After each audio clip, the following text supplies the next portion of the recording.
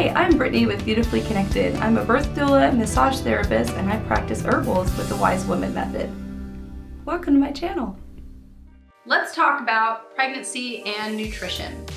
So a lot of evidence has shown us that poor nutrition during pregnancy can lead us to higher risk factors. I want to give you this information because I want you to be as low risk as possible and as healthy as possible for your pregnancy. Nutrition is kind of like an iffy subject for a lot of us. Many of us have poor access to good foods. Many of us work and take care of many small children. Many of us have spouses that also work. So we have issues with cooking food and finding food and then making nutritious food as well. Let's face it, it's a lot easier to hit the drive-thru on the way home than it is to sit and prep a meal and actually cook it, especially if you're tired, especially if you're pregnant, especially if you're hungry. I know I've been pregnant many times, and when you're hungry, it's like a hunger that is absolutely undescribable, and I like the term hangry. It's very applicable to pregnant women, so keep yourself fed and happy. The other issue is not only do we have poor access to food because it's so difficult to cook and find nutritious food, but some of us get that pregnancy nausea or morning sickness that they like to talk about. That's so common for a lot of us. So if you are having that nausea and you're not able to keep food down, and now I'm gonna like hammer you with pregnancy nutrition, don't feel bad about yourself. I get it. The nausea is really hard and it'll just like take the life out of you. There is a condition called Hyperemesis Gravadarium, and that basically means you're pregnant and you throw up a lot. And it's horrible. I thankfully only had that with one of my pregnancies, but it was so bad that I had to have like this IV drip of like anti-nausea medication. I don't recommend that condition to anybody. Avoid it at all costs. I know mostly it's a genetic predisposition and it just kind of happens randomly, but it's no fun to throw up, and it's no fun to throw up your entire pregnancy. So I want to teach you some things that you can combat if you do have HG or if you're having some struggles with getting good nutritious food in your life. So one of the things that I really enjoy is herbal infusions. So herbal infusions are really simple to make at home, and if you're a person who enjoys tea, herbal infusions are going to be really great for you. I like to talk about infusion for pregnancy just because it's a simple thing that we can all do. We can all prepare a few herbs and let it sit in a jar overnight and then drink it. With these herbal infusions, you just have to use some pregnancy-safe herbs. I like to recommend people stinging nettle, red clover, or red raspberry leaf tea.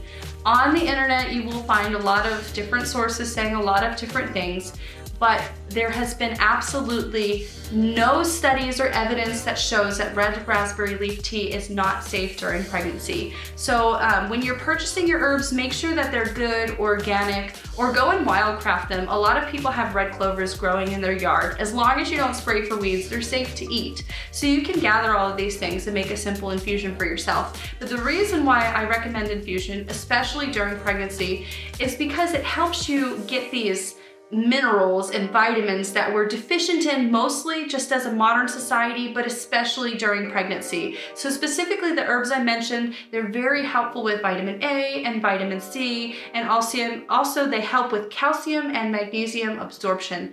You guys know I'm a little crazy about the CalMag. We already talked about that on my channel before. I'm gonna link that video in the comments if you don't know what CalMag is. But the infusions, they're amazing for you because everybody can sip on some tea, and you can add a little bit of honey to that or a little bit of stevia to make it a little bit sweeter if you need to. But sipping on that infusion or that tea is very helpful in bolstering your mineral consumption and your vitamin consumption.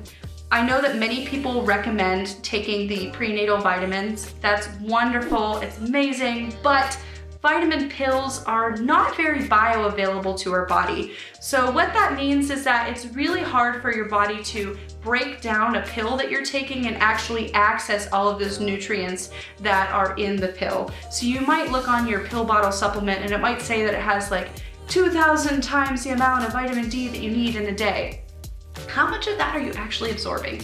Chances are not much. And then many of us have different conditions that affect the mineral and vitamin absorption in our foods and vitamins anyways. So it's better for you to get your minerals and your vitamins from a food source than it is to get it from a vitamin pill. So something like an herbal infusion is very helpful for a lot of us, especially if you're on the go, especially if you have HG, or especially if you just in general have a poor access to food or are overly tired or nauseous or having trouble cooking a nutritious meal. Thanks for watching. Make sure you hit the subscribe button if you like this video. Also, if you have any questions about holistic health, be sure to put those in the comments for me.